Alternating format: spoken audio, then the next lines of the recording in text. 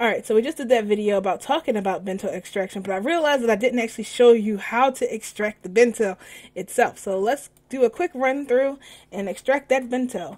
So I'm going to show you my screen, and I'm going to find somebody who is bento. I'm not going to use, let's see that guy, he's got a head.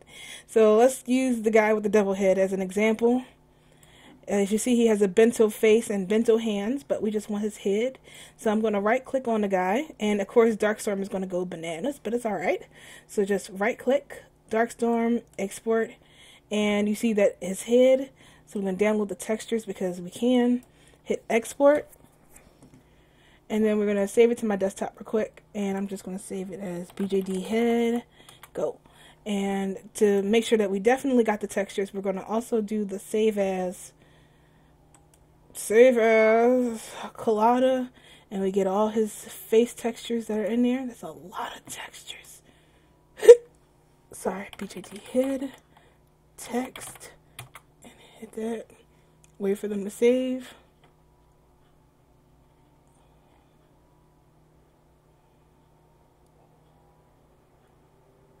Okay. So that's all of them, and we're going to close Darkstorm because, like before, we can't have Darkstorm running. We can't have Darkstorm running while we do the program. So hang on one second. Okay, so we are back here. Let me close this and this, and as you see, it's got the new Poogie in the background.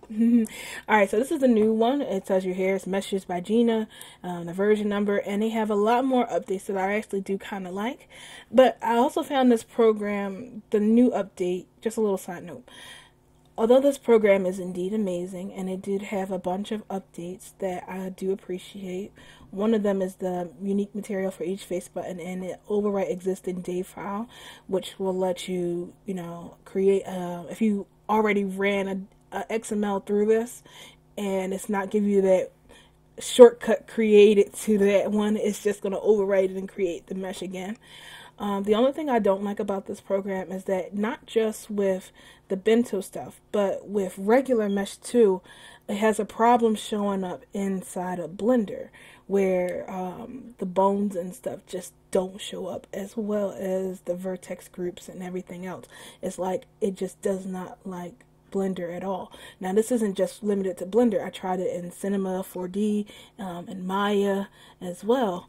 Now granted, I don't like Maya, but I thought maybe if it can load up I can export it as something else that works in Blender, but no, it just doesn't work. So this program is pretty much used, this version of the program is pretty much used to export and then import right back into Second Life. So let me go and open up the XML, which, you know what, now thinking about it, I have no idea where I saved it. Oh, my desktop. Alright, so we have it exported, and I'm going to create the day. Cool. Alright, so it does create a folder, all this stuff. And I'm going to open up that file location. Here it is. Don't look at all my extracted junk. And I'm going to show you what I was talking about. So I'm just going to copy its location. And I'm going to open up a copy of Blender real quick. And import it in.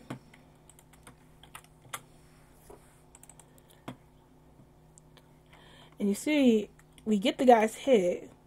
And there's a skeleton stem here. But when we go into the vertex groups, see, there's no vertex groups, no anything in there. And when I tried to shift it over into, like, create a Avastar skeleton. Now, I did this in Avastar 2.0 when there was a skeleton, what skeleton is that? The extended one, the bento skeleton. And I tried transferring it over. Still, nothing. So, I don't know. I don't get it. I don't understand it. I guess it's going to take a little bit more research. But, yeah, that. So, we have the head. The head is here. It's all assembled, which is great. So, I guess you can use it for painting.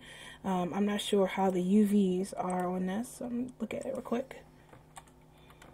The UV state, so I guess if you wanted to paint onto it directly, you could. So anyway, let's see how it imports back into Second Life. So I'm going to go over here to Second Life.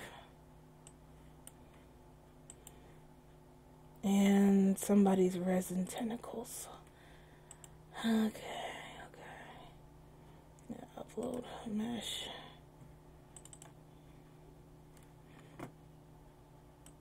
Oh wait, that's the dead one.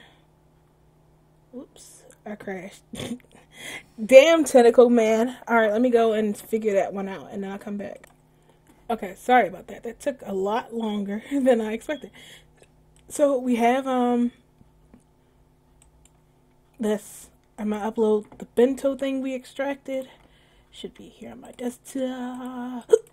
I'm so sorry for the hiccups. It's this new medicine I got. It's like the worst.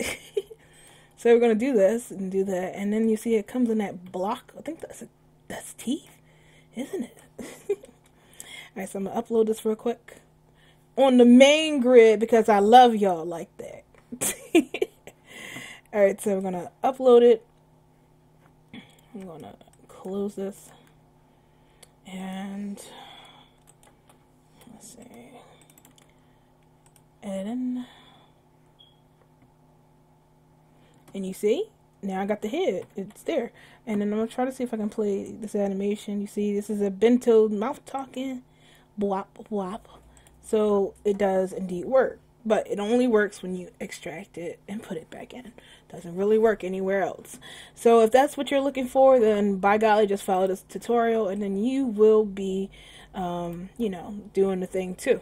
So that's it for me. Hopefully this helped you out and you can stop asking me how to extract bento mesh. That's how you do it. Alright guys, I'll see you later. Have a good day and good luck on your project.